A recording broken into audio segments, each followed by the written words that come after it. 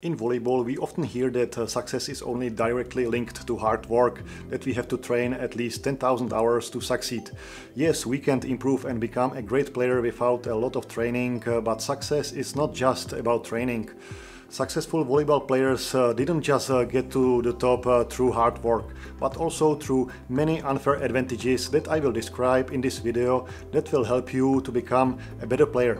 We encounter unfair advantages every day, even in volleyball. Sometimes they are clearly visible, sometimes they are not. What if those who succeeded and became great volleyball players simply had unfair advantages over the other players? What if you discover from this video that you have your own unfair advantages? Similar thoughts come from the book Unfair Advantage, where the basic idea is that life isn't fair, and I think we can agree with that statement. Not just life, but our volleyball life or a volleyball match may not be fair. I know this from my personal experience. We trained hard and prepared for an important match in Turkey. We believed we would win, but just before the match our setter got injured and we lost this important match. We could have told ourselves how we would beat our opponent, but the reality was different. We were just unlucky and life showed us that it might not be fair. I am sure even you can think of a situation you remember that wasn't fair. What is an unfair advantage? Ali Abdaal says that to be successful we need to play fair while having unfair advantages. Imagine a volleyball player who trains for 2 hours in the morning, spends the afternoon recovering, then has an evening practice. He just does volleyball 100% and trains hard. That's an example of fair play activity. On the other hand, if another player has a rich dad who will pay a coach just for him since he was a kid, like in the case of tennis players, that's already an unfair advantage that not everyone can afford. Unfair advantages are those advantages that give others a big advantage over us. It's an advantage that cannot be copied or is hard to imitate.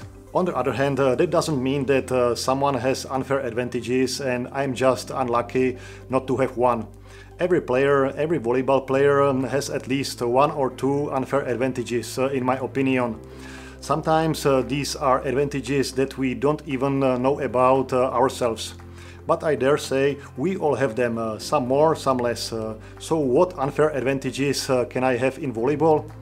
Because volleyball is a team sport that depends on team and individual performance, we can have many unfair advantages. Of course, the more we have, the better. I'll describe 12 unfair advantages that affect our performance, and at the same time we can work on most of them. By far the biggest advantage a volleyball player has is his technique.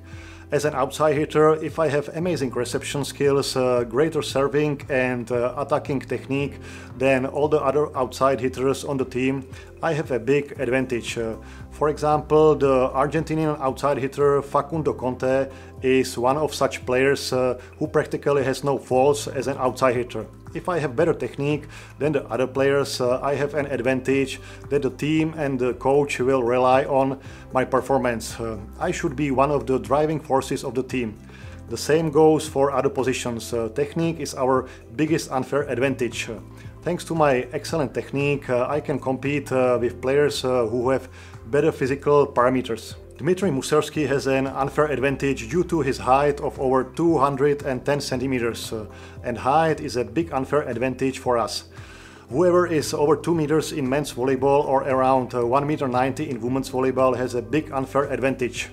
Height has always been one of the deciding factors in our performance. Someone, on the other hand, is blessed with a great strength. Look at the German opposite Grosser. His attacks and serves crush the opponent. He outplayed others because of his power. I personally know other players who, without any special attention to getting stronger, have hit like a cannon. Their attacks were harder than other players' hits. Or there are players who will do a squat with 250 kilos. This is a big prerequisite for them to jump higher and be able to jump for longer. Therefore, strength is also a big unfair advantage. I can't forget speed and jump. Watch Russian Viktor Poletaev's movements and amazing jump parameters. He is not the tallest player, but thanks to his exceptional dynamic abilities, he plays volleyball at the highest level and can compete with much higher players. We can see the development of speed and dynamics already in children who start volleyball.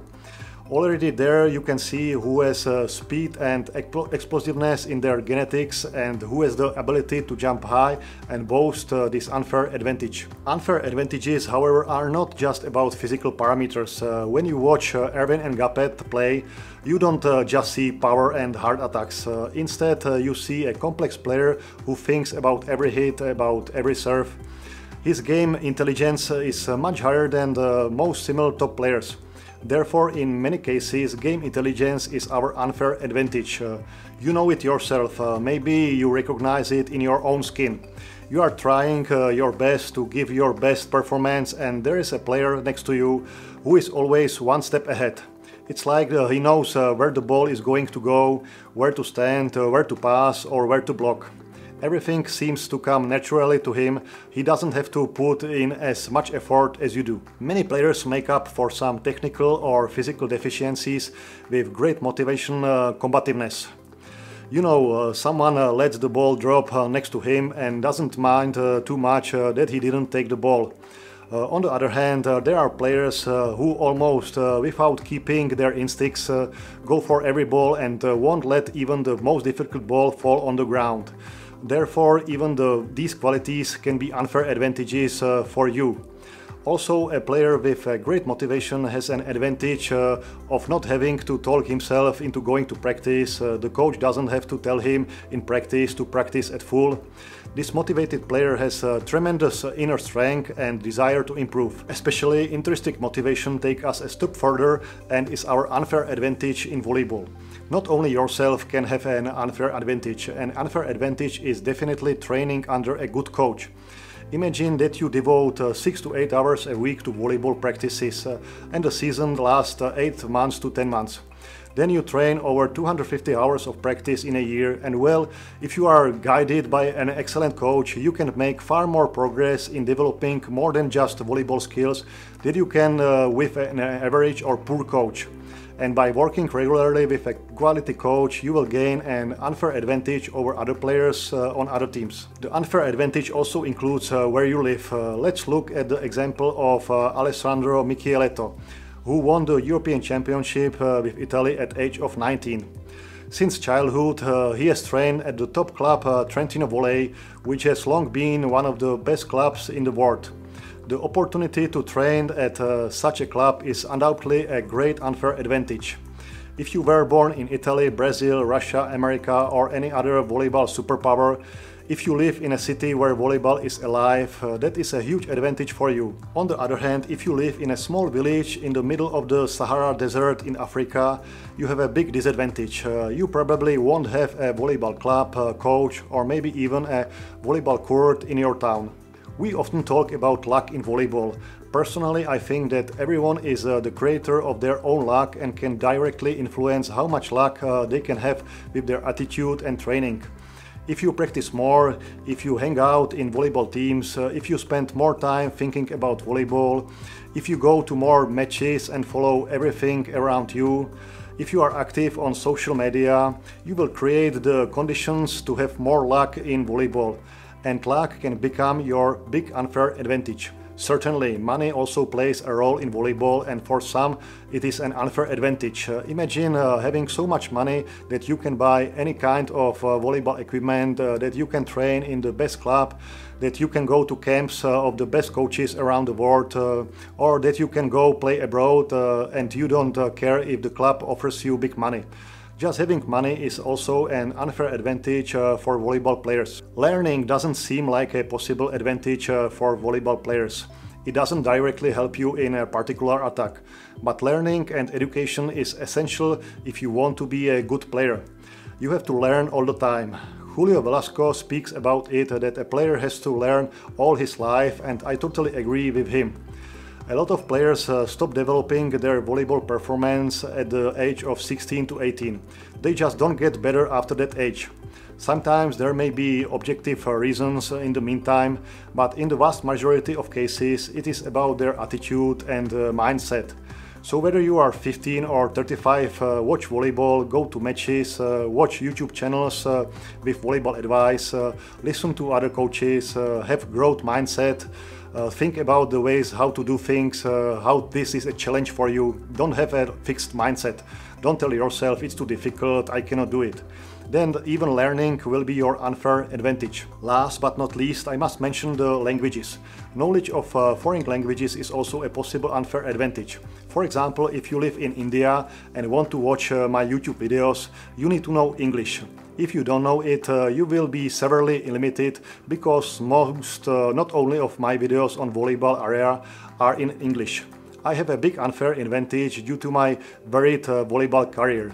I can watch matches and videos in English, Russian, Italian, Polish, French, and I will always understand what the coaches or players are saying. So don't underestimate learning foreign languages. You want them to be your unfair advantage. As you can see, in volleyball we can have many unfair advantages, not just the ones I described. We can work on most of them. Some we don't even know about. So think about what your unfair advantages might be and work on them. Because even the slightest unfair advantage can one day help you in a major way. I'll see you in the next video. Bye.